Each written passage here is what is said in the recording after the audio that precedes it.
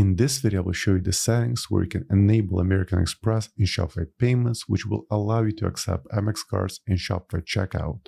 As you can see in this example, my store accepts Visa and MasterCard. So in order to enable AMEX, all we have to do is just log into Shopify admin, then click on settings, then go to payments,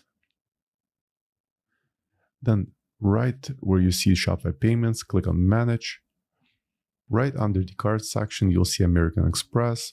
Before enabling it, make sure to double check the rates because usually they're slightly higher than for Visa and MasterCard, and it also depends on your Shopify plan. So rates slightly vary.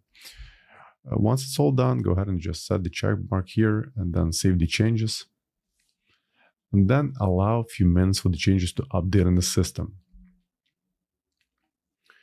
So the changes have been updated. Now let's go back to checkout and let's refresh it. Usually once American Express is enabled, you'll see the AMEX logo right in here. And of course, your customers will be able to check out with AMEX cards. So that's all I want to show you in this short video. I hope you found it helpful. For more Shopify tutorials, please subscribe to my channel. Thank you.